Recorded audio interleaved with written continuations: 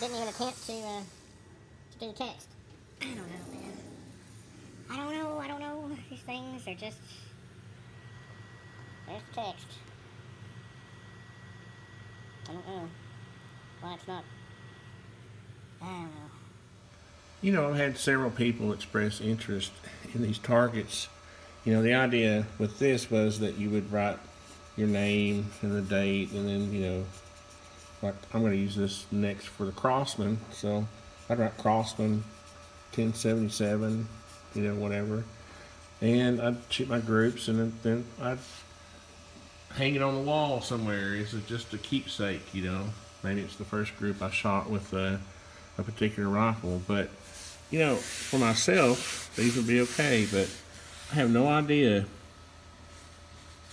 It's certainly not drawn this way.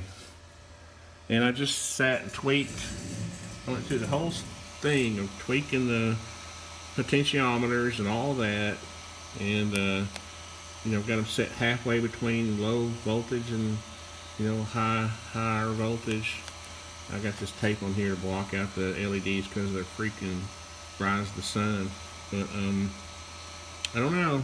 These little machines, I don't know. I've spent a lot of time on 3D printers and CNC machines, you know, in the $1,000 range, and they just are frustrating, I'll tell you.